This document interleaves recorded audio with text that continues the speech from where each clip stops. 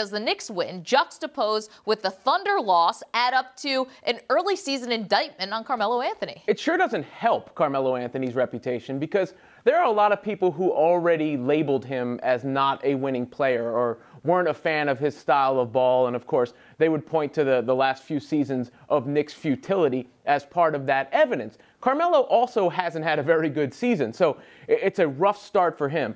You also have to delve into some of the other factors, though. Paul George went to Oklahoma City as well, and the Pacers have a better record than the Thunder. Meanwhile, the Knicks subtracted Derrick Rose, and Porzingis is getting the bulk of those touches. His usage rate is all the way up in the 30s right now. So there are a number of factors at play, but we know how this game works, and unless the Thunder get to the level that they were supposed to be at, Carmelo Anthony is definitely going to be the talk of a lot of these sort of conversations, whether or not his style of play would ever lead to wins and whether or not he's past his prime anyway. Well, I think you touched on it there, a lot of things, but one is about expectations, really. And the expectations were now zero for the New York Knicks, I think, after Carmelo left. People were just hoping for maybe a good season and then see if they could attract another free agent perhaps to come play with Porzingis, see how French Frank is going to work out. But the expectation was relatively low. Meanwhile, the Thunder expectation is that they're somehow going to be battling the Golden State Warriors potentially in the Western Conference Finals or maybe in the finals.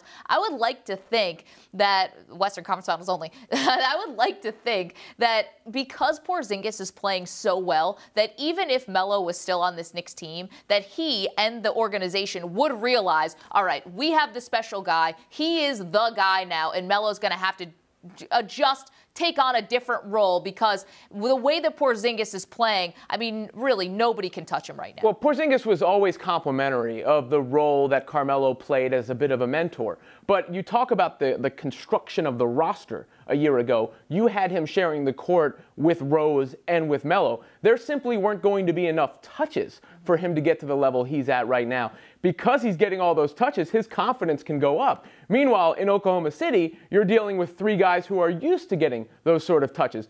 Russell Westbrook basically monopolized the offense a year ago, and now he's learning to deal with having Paul George and Carmelo Anthony on his team. That's another aspect of this talk.